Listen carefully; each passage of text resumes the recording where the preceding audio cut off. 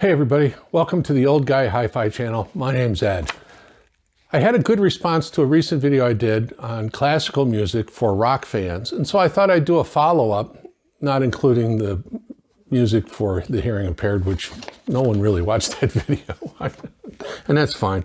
So what I thought I'd do is I'd do a new video, and this one is called Jazz with a Side of Funk and a Pinch of Fusion for rock fans.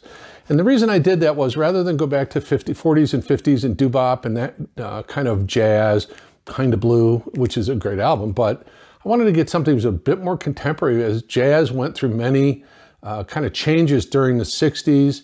It got more freeform and then it kind of returned to more a melodic state. And then of course, with the influence of rock and we had the fusion movement with all kinds of stuff. You'll notice a theme going through here. A number of the artists that I'm going to talk about, and a number of the tracks I'm going to talk about, the artists had performed with Miles Davis. And so he had such a big influence on music in general. I mean, he significantly changed the landscape of jazz music 3, maybe 4 times in his life. I mean, one of the most significant jazz musicians ever in history, and certainly a genius. Whether you like him or not, he had an amazing impact on the music genre itself. So we're going to start out, there's 14 tracks in this, and I did create a playlist on Tidal called Jazz with a Side of Funk and a Pinch of Fusion, and there'll be a link in the pinned description, a pinned comment below, and in my description of most of my videos, there is also other playlists of music I listen to, just in case you guys might be interested. So let's go ahead and start out. And the first one I want to talk about is from an album called Bags and Train. And the song is actually called Bags and Train. Now, Bags and Train, Bags was Milt Jackson, the famous vibraphone player who went on to form the Modern Jazz Quartet, which is really a great group of people. And then Train was Coltrane, John Coltrane, who played with Miles on Kinda Blue, broke out on his own, did Love Supreme, all those kinds of, Live at the Village Gate, some amazing music. But this one is a little bit more melodic. Train kind of went off into the freeform, not avant-garde, but freeform jazz. The melodies are a little bit, you can find them, but you got to pull them out. This one is a lot more different. So this, the material I'm going to read is kind of culled from my own personal experience and some stuff from online Wikipedia, just to get facts straight. So Bags and Train is a captivating jazz album that brings together 2 real geniuses. I mean, Milt Jackson and Train. It was recorded in 1961 on Atlantic Records. Now, it is mostly a Milt Jackson record. Train appeared on it, but all the compositions are by Milt Jackson. But Atlantic wanted to cash in on it because right as this record was being released, Coltrane was leaving Atlantic Records to go to Impulse Records. So they wanted to kind of capitalize on his fame and obviously the, kind of the buzz around John Coltrane. So they promoted him more heavily than actually he really is, although he does perform on this track and has a big influence on it. So the album title playfully combines their nicknames, obviously. It feels like stepping into a bright, exciting jazz environment with the 2 legends create magic together. It is a very upbeat, it's a really cool song. There's some good beats in it. You can see how this kind of music eventually got into rock and how this kind of music eventually got into fusion, which of course is kind of a fusion of rock and jazz together. So again, Bags and Train from the album of the same name. The next one is an absolute classic. This is probably one of my most favorite live jazz albums ever, ever, ever. It is remarkable. It is called Swiss Movement. And it was recorded in 1969 in Montreux, Switzerland. And it is Les McCann and Eddie Harris. And the song we're going to talk about is Cold Duck Time. Now, Les McCann is famous for his kind of more well-known tune, Compared to What. That's on this album, but Cold Duck Time is unique in that Eddie Harris hadn't played with the Les McCann trio on stage before, ever. And actually, they didn't see the music for this particular song until they got on stage. So it is very much, not ad lib, but very much ad hoc. So these guys are looking at it for the first time. They're riffing on it. They're taking the melody and they're moving it all around. And one of the most amazing things is when Les McCann's banging away on his piano, you can hear him scatting under his breath to the music through the mics. The soundstage is excellent.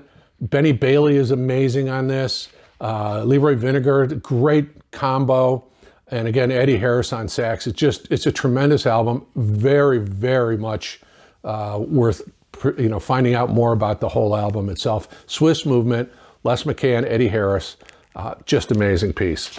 Then Come Together. Now this one's interesting because it's a Beatles tune, Come Together. We all know that song. And it's done by a famous jazz flautist named Herbie Mann. And I'm a big Herbie Mann fan. And he was a very interesting guy in that he was not afraid to try contemporary rock, kind of radio-friendly music and take it and put his spin on it. So this is off of an album called Muscle Shoals Nitty Gritty. So he went down to Muscle Shoals, Alabama to record, as did a lot of people. You may remember Aretha in Chain of Fools, that opening, that was absolutely ad-libbed by the guys at Muscle Shoals, what they called them the Swampers. That was the backup group in the studio. And the Stones went recorded there. And obviously Leonard Skinner calls them out in one of their songs, Sweet Home Alabama.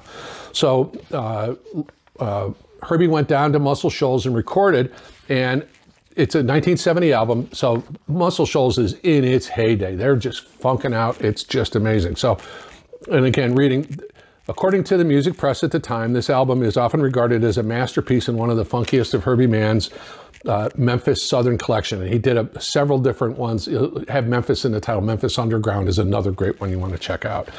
It's an often overlooked album in the Herbie Mann catalog. It's an essential collision of jazz and soul.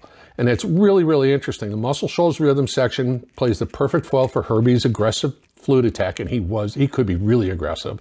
So the horns roll, the piano rollicks, the bass bubbles, everything you want. What's not to like? So again, Come Together off the Herbie Mann album, Muscle Shoals Nitty Gritty. The next one, we're going to go back a little bit more traditional. This is a 1960 recording, Duke Ellington and the orchestra, off an album called Blues in Orbit, and it's called Swingers Jump. And it's a really good song. And the interesting thing about it is, this was recorded, there were some recordings done in February of 1958. It was finalized in December of 1959 and released in 1960. But when they finalized the recordings in December of 1959, the Duke Ellington Orchestra had just come back from a European tour. So they went into the studio, and it was kind of more of a loose jam than it was really a kind of a formal studio date. So you get that kind of ad-lib, that adventurous kind of spirit, that loosey-goosey. I mean, these are not long-form pieces. They're 3, 4, 5 minute long pieces, but Swingers Jump, it rocks. It's great. There are some virtuoso performances in there. The sound stage is excellent. The audio quality is excellent for a 1960s recording. It's just an outstanding piece. So there is a version available from Mobile Fidelity Sound Labs, and it's not a gold ultra disc. It's just a regular, one of the regular issue CDs. And then there's a new release that adds in a bunch of additional material, because between those two sessions in February 58 and December of 59, they recorded a lot of stuff. Not all of it made it to the record. And so it was, it's kind of interesting, because when they got to the studio to record these songs, the copyist wasn't there to make copies of the music for all of the performers, because they didn't have Xerox machines in those days, and you couldn't copy a libretto. I mean, they're big pieces of music. So they really kind of winged it, and it really gets a sense of it. So it is, as one of the members of the press said, on one hand, the band was kicking back. On the other, the group was also improvising freely and intensively at various points. The Swingers Jump does just that, with Ellington and Company romping and stomping all over the basic riff. Great song, and really the album itself is really good. This song is especially good. So next one, we're going to go Miles, and Miles will make a couple of appearances in this list. So this one is Human Nature, and obviously that's a well-known Michael Jackson song that Miles took in this recording. I think it's in I don't know the date. I'll put it down here if I can find it. This was off an album, You're Under Arrest. And this was Miles' last album with Columbia Records, with CBS. And he'd been with them for 30 years at this point. And there was a movie made about Miles Davis' life just recently. And in there, you see the conflict between CBS and Miles, because He had just been in a car accident. He was recovering. He had a drug and alcohol issue. He wasn't recording as frequently as CBS wanted, but his contract guaranteed him payments every month. So CBS was kind of holding back to get a new record out of him. So this one, while the record itself has a couple of good songs on it, because it has Human Nature and the Cyndi Lauper song Time After Time is also on this album. And he continued to play those two songs in his concert throughout his entire life. And that was really kind of interesting because they were kind of pop songs. So they made Miles a bit more accessible to the general public. So this is, as I said, his last album for CBS. And if you are familiar with his sound, it's really interesting. And in this album, he brought together some really cool players. So he's got Bob Berg on tenor sax. He's got John Scofield on guitar. And on some of the tracks, on this particular track, it's John Scofield. And if you don't know who John Scofield is, listen to him. He is a great jazz guitarist. He's not like George Benson. He's not bubbly, very upbeat. He's kind of darker and moody, and oh my goodness, is he a talent. And also on the album, you get John McLaughlin, who played with Miles in the Miles Davis Quintet that did Bitches Brew and In a Silent Way, and those things, that real heavy fusion stuff that Miles brought, that kind of invented more or less, or refined certainly. Then of course, John McLaughlin went on to form the Mahavishnu Orchestra. So that's it. Now, another Miles song called Perfect Way. Now, this was originally a Scritti Politti song, very pop song in England.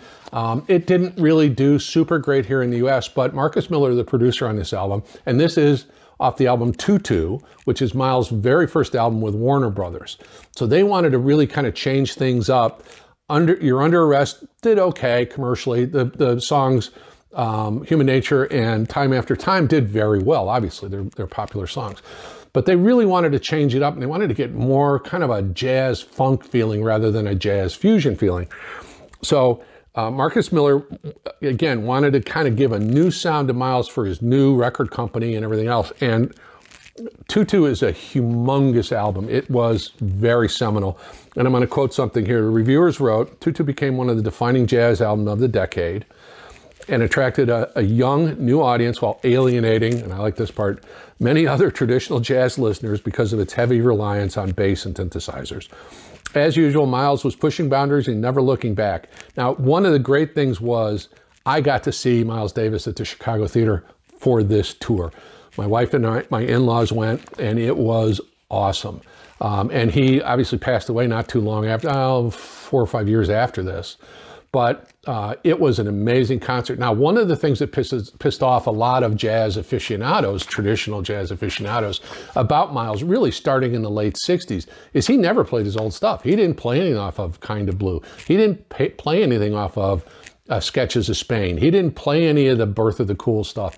He didn't play any of the Someday My Prince Will Come stuff, or Nefertiti, or those kinds of albums. He went full into fusion and alienated a ton of people. I mean, I've got a wonderful concert video. He opened for Carlos Santana at Tanglewood, and in 1970-ish, I guess, and Miles is playing his horn through a wah-wah pedal. It's crazy. It's a bit difficult to listen to, but it's really crazy.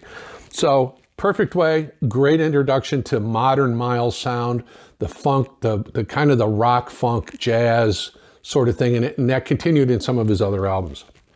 So the next track I want to talk about is called Speak No Evil, and it's off the album of the same name by Wayne Shorter. Now, here's the connection. Wayne Shorter was part of the Miles Davis Quintet during the In a Silent Way sessions and Bitches Brew and those kinds of things. So Wayne, tremendous saxophone, later was saxophonist for Weather Report, which was a great jazz fusion band. So on this record, he brings back his bandmates from the Miles Davis Quintet in the form of Herbie Hancock and Ron Carter, a great bass player.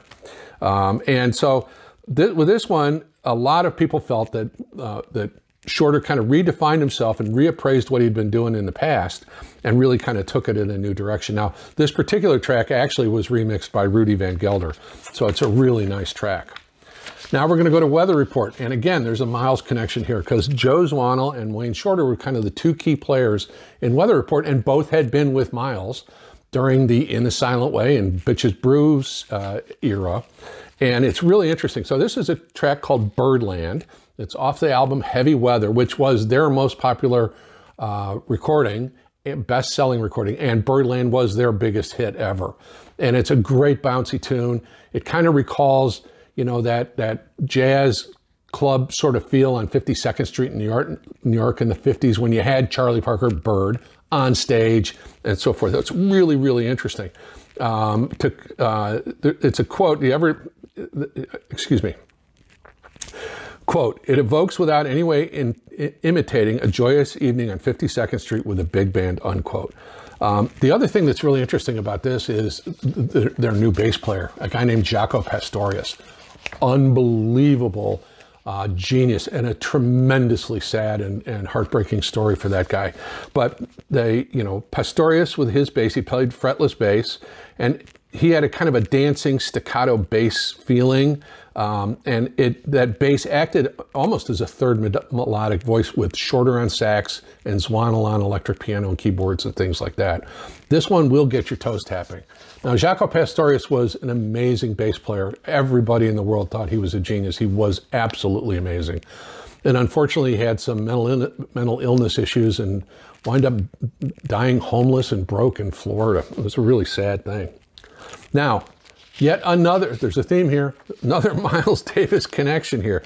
Romantic Warrior is the name of the song and name of the album by a band called Return to Forever, which was Chick Corea. And of course, Chick Corea was part of the Miles Davis Quintet during the In a Silent Way and Bitches Brew era. And this is by far and away their most popular album and their most popular song.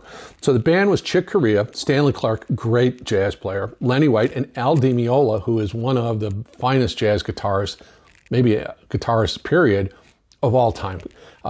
Was for a long time known as the world's fastest guitarist. And if you listen to some of his early stuff, it's unbelievable. Like Elegant Gypsy, it's a great Al Di Meola album.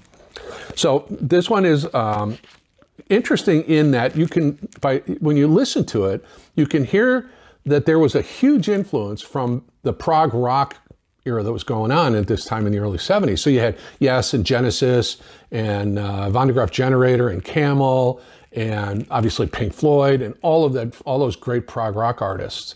And so there is a bit of a prog rock feeling to this, along with kind of some traditional jazz elements. But they kind of, this is kind of that fusion of not necessarily straight ahead rock and roll, but prog rock and jazz. So it's really, really interesting. It's just outstanding. Unfortunately, this was the last album they did together as a group. So Romantic Warrior, Return to Forever. Now we're going to go offshore and not related to Miles Davis, although the guy's a trumpeter.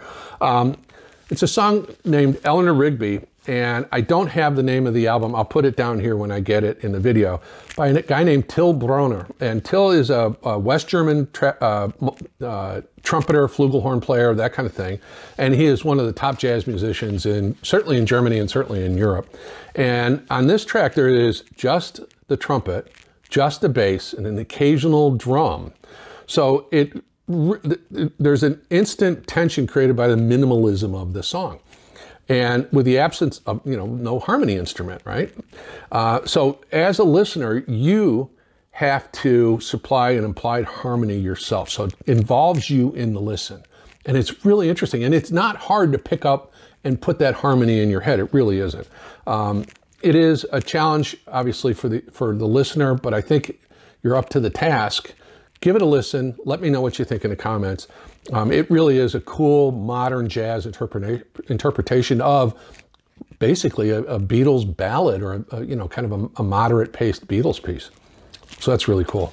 Now we're going to go to Philadelphia. Grover Washington Jr., Soulful Strut, and that's off the album called Soulful Strut. Grover Washington Jr. was an amazing musician, all the way back from the early 70s on the Kudzu records. If you get a chance, check out his album called Soulbox. It's just outstanding.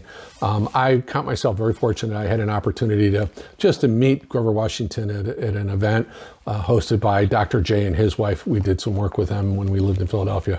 And it was just a charity event, and I'd shake hands kind of thing. But I always admire him.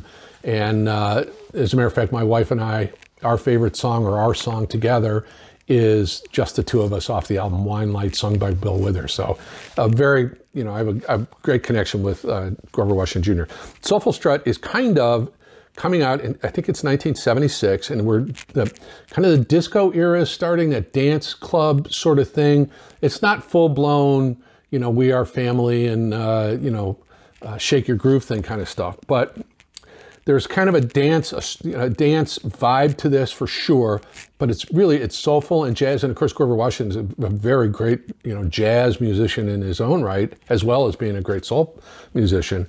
So it is very common. It's a commercial piece, no question. You can tell it is, but that makes it more accessible, I think. And you know, Grover Washington always had this kind of subtle, relaxed groove in his music. You just knew that he was just really laying it out there. No aggressiveness, no in-your-face kind of stuff. Just nice and smooth and gorgeous and textured. And you could hear it. I mean, it's just an amazingly talented guy. So it would be, you know, this is a great one for, you know, soul jazz fans, I think, personally. Now we go back to Miles Davis again. Now this is off an album called Doo-Bop. And this is an interesting album in that there's a very good chance that a lot of the tracks on this were recorded or put together after Miles' death. He went into the studio, and there's, you know, months worth of tape with Miles just freeforming or doing whatever, riffing on you know, music melodies and things like that. And I think some of the songs were definitely performed in studio with other musicians, like the one I'm going to talk about. But other sections of the album, I think, they took recordings that Miles had already done and kind of mixed them in and then had a band play over them. It doesn't make them invalid. It'd just be nice to know that Miles was in the studio with those musicians. So this one is called Mystery. And again, it's from the album Doo-Bop. And if you're familiar with the On the Corner album, which was kind of a, you know, that album kind of predated hip hop, but it had hip hop beats in it. And it had that kind of what would become hip hop and kind of more boppy soul kind of thing. So this album, Doo-Bop, is actually, you know, an offspring of it. Now Miles worked with producer Easy Mo D, which was known for hip hop and that kind of stuff. And it really works extraordinarily well. It's not for the traditional jazz fan or Miles fan, the kind of blue era stuff. It is, you know, any traditional jazz fan who will listen to this won't find any solace with this record. It is definitely interesting and different. And again, it's Doo-Bop. The album is Doo-Bop. The track is Mystery from Miles Davis. Now, yet another Miles Davis alumni, Herbie Hancock. This is Doing It, and this is off the album Secrets. Now this song, Doing It, was actually written by Ray Parker Jr., who you may remember got most famous in the public consciousness for the Ghostbusters theme, Who You Gonna Call, right? And this recording is really restrained. It's rolling grooves rather than really high energy funk. You know, obviously Hancock had established his credentials in jazz and funk. I mean, the guy was a prodigy. He was performing with the Chicago Symphony Orchestra, I think when he was 14. I think he went on tour, and I know he toured with Miles in the early 60s as part of one of the original quintets. And I think he was 16 or 17 years old. The guy's a genius. So anyway, this one is one of his own. He did have some great players on it. Bernie Maupin, who was a great saxophonist, and obviously Ray Parker Jr., a tremendous jazz guitarist, is on this as well. So it's a success. This is Doing It is the most, probably best track on the album. It is, you know, like I said, it's got a bit of the dance vibe for it. So it's, you know, tracks heading for the dance floor. The tune is basically one long, irresistible groove with a, you know, it's got a very commercial sounding bridge, which obviously you need to do if you want to sell records. It is really, really enjoyable, and I think you'll find it an extraordinarily satisfying listen. So, did I say there were 13 or 14? I think did I miss one? I may have. I'm going to edit this in between, right before the ending. I remembered what the 14th track was, and it was St. James Infirmary by Louis Armstrong, Satchmo himself. Now, you cannot think about jazz music without thinking about Louis Armstrong. He may have been the single most influential jazz player mid-1950s, and even on extraordinarily popular. Played to on TV all the time, very, very popular, very commercially successful. St. James Infirmary is also called The Gambler's Lament, and it's a famous song. It's been done by a zillion people, but this one is an album called Satchmo Plays King Oliver, and there's two versions of it, and both on both Tidal and Qobuz, there is a full HD version. This was recorded kind of in the day as an audiophile recording. It's absolutely spectacular. And when you hear the gravel in Louis Armstrong's voice, when you hear that the tone of his trumpet and just how magnificently talented he was, it's remarkable. He is just probably, he's on a different level than any, he and Miles Davis and a couple of other handful of jazz musicians are on a totally different level, but Louis was there from the beginning, all the way back in the 1920s, early 1920s. So he was a seminal influence in how jazz evolved from kind of that Dixieland, New Orleans style all the way through up until the late 40s and early 50s when you started to get into bebop. And then obviously in the early 50s, Birth of the Cool with Charlie Parker and those guys. And then of course, Miles was part of that as well. But Louis Armstrong stayed completely relevant and was probably, and may still be, the most popular jazz musician ever. So again, St. James Infirmary off of the album Satchmo Plays King Oliver. Thanks so much, and I apologize for the goofy edit. Anyway, so that's the jazz with a side of funk and a pinch of fusion for rock fans overview and playlist. So I would appreciate it if you guys let me know in the comments what you think. Are there tracks that I should have included? Do you like the tracks? Do you not like the tracks? What about them do you like? What about them don't you like? I'd really appreciate that. So the playlist will be pinned in the pinned comment, and in the description of all my videos at the bottom, once you get past all the equipment listing, is a list of title playlists that I put together that are available for you guys to look at. And again, I'd love to get your feedback on that.